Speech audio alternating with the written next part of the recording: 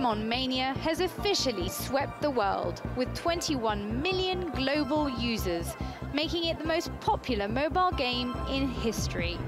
And businesses are now catching on to the potential behind the craze.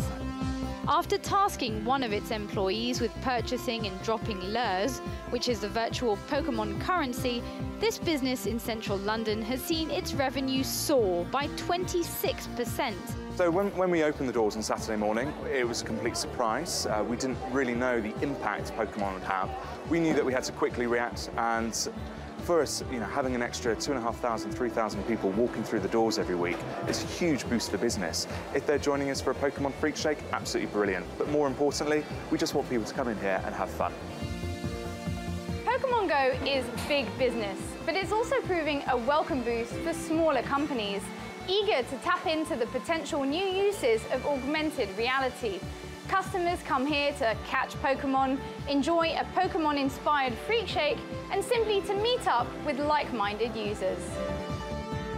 The lure marketing technique, which captures Pokemon characters in a particular location for 30 minutes, has already raised the number of paying customers to small businesses to a level unseen in the history of smartphone apps.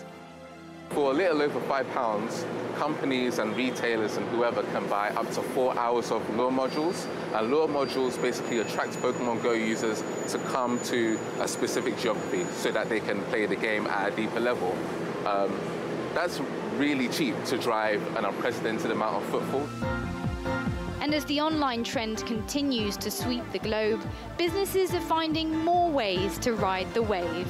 Myriam Francois, TRT World, London.